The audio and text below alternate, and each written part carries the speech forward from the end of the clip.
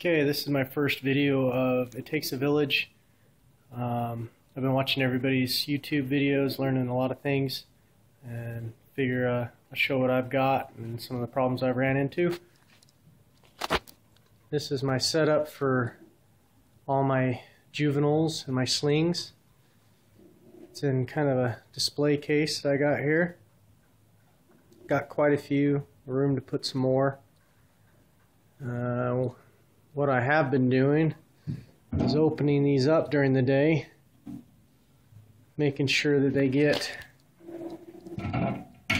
air and ventilation. All the cages are well ventilated. But what I have ran into is my Acanthoscurria brocklehursti. He got mold on the side of his hide. So he's the only one out of all these that I've seen any mold growing in. I check them daily. So now I've got the doors open and I got the ceiling fan going, hoping get a little more ventilation in this cabinet, a little more airflow,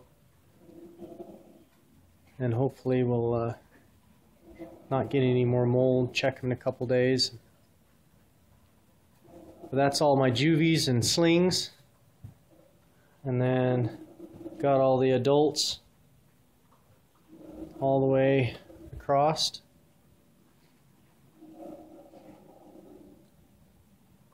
So far everybody's been doing good.